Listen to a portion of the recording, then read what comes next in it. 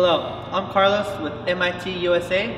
Welcome to my introduction of how to create a program on our MAGA-1 controller.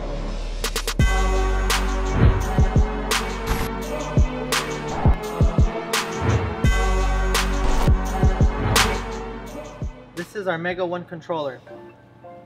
To the right side, we have our manual switches, torch up and down position, travel, forward and reverse, wire, forward and reverse, increment and decrement buttons for while toggling in program mode.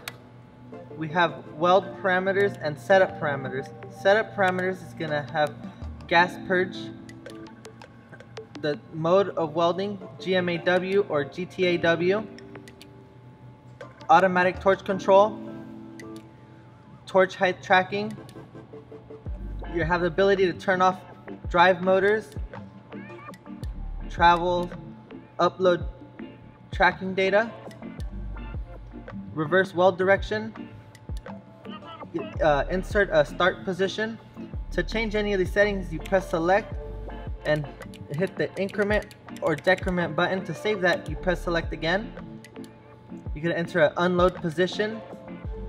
This is going to tell you the position of the encoder. Weld simulate, reset home position. This is going to let you travel to home position without releasing the pressure fingers. If we go back and look at our welding parameters, this is going to have the settings of the project you're going to run. You have pre-purge time, your start conditions, amps, and the start delay time. This is after you strike an arc, it will sit above there for this amount of time. Your travel speed, your volts, and upslope time is going to be the time it takes to get from start to run conditions. Press select if you would like to change that, and select to save it again. This is your run conditions, runtime amps, travel speed, volts, and a run weld time. We're currently in manual mode, so we can leave this at 0.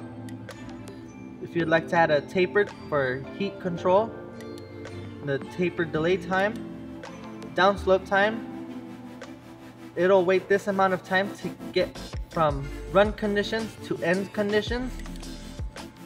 And we have your end conditions, your end amperage, travel speed, volts, end delay time, and post purge. We have also here the options for pulse, your pulse frequency, the duty cycle, background amperage, background travel percent, and as they say, you press select if you would like to change any of these values, using increment and decrement to change it, and select to save again. You can enter a weld length. Again, we are in manual, so I could leave this at 0. And to save the schedule, you simply press select and select the schedule you would like to save, and select again to save. You can also adjust here the jog travel speed. That is the speed for the manual control here.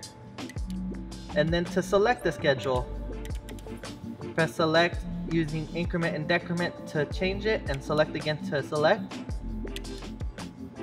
And that's how you create a program. Thank you for joining me on our video of our MAGA-1 controller. If you have any questions, please visit us at MITUSAproducts.com.